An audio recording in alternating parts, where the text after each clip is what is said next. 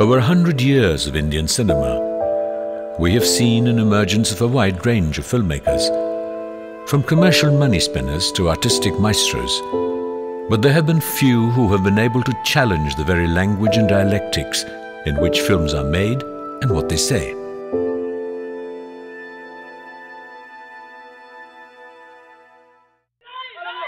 For Mrinal Sen, the most important purpose of cinema is political commentary and documentation. Forming and then developing a cinematic style for him is the means to express ideas effectively through a medium of popular culture that connects with the people he is speaking to. Not only did his films break off from mainstream Indian cinema at the time, taking a critical look at many aspects of Indian society, but they were also avant-garde in their presentation and cinematic language. The Calcutta Trilogy, as it is now called, is a combination of 3 films made by Sen between 1970 and 1973. Interview, Calcutta 71, and then Podatik. During this time, the city was brought to a standstill by the far-left radical communist movement known as the Naxalite movement. And these films reflect Sen's politics explicitly. They follow a cerebral train of thought that first identifies the problems of an independent India and then explains why these problems have continued endlessly post-independence. I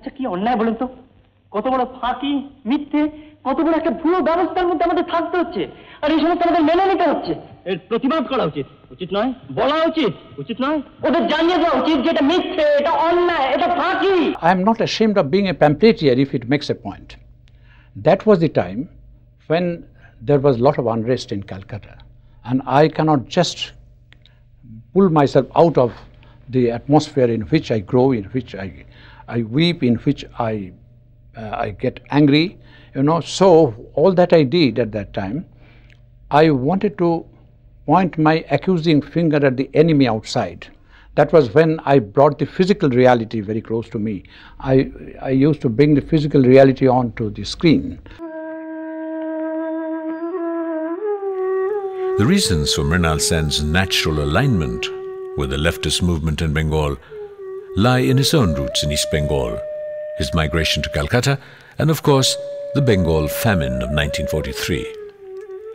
He understood how a colonial administration that was at war with Japan created and then neglected a famine that eventually killed some 3 million people. Mrinal Sen is interested in the effect this disaster had on ordinary lives and is an observer in Baishe Shravan.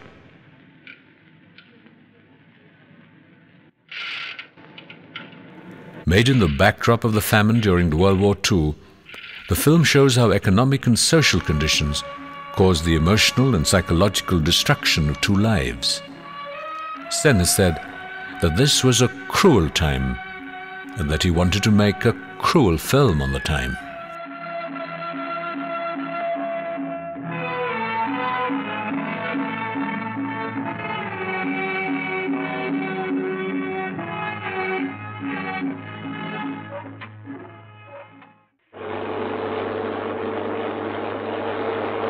In Okaler Shandane, Sen's outrage, the understanding that the famine need never have happened, is channeled in a very creative manner.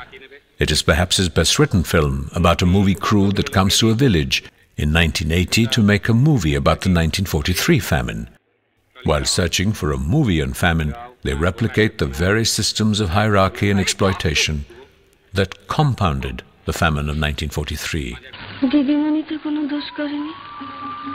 দিদিমণি চেয়েছিল নিজের পেটের ছেলেটারে বাঁচাতে, সৌমিটারে বাঁচাতে।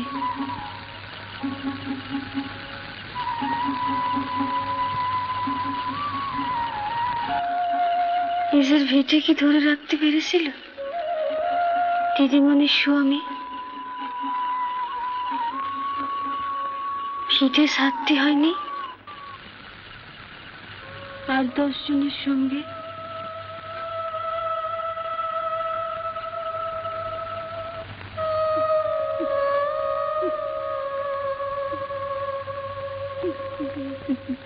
As his career progressed, Sen emerged as a truly pan-Indian director, switching languages effortlessly and directing a whole range of actors. Sen had two ways of dealing with politics. One was the clear Marxist positioning that he had in the Calcutta trilogy, and the other was through satire.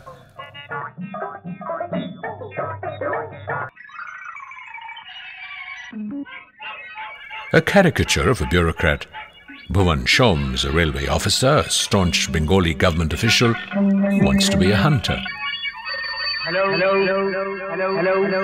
Bhuvan Shom goes on a trip to the countryside, where his inept urban ways make him a misfit.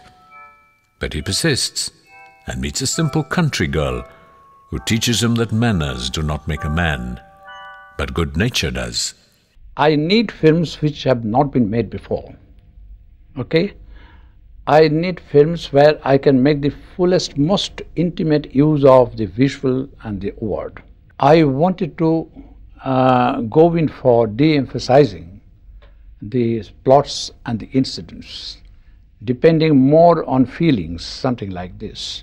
Should we take a holistic look at Mrinal Sen's work, we will see that the evolution of his cinematic style and the pattern of his choices of subject material have been somewhat uneven.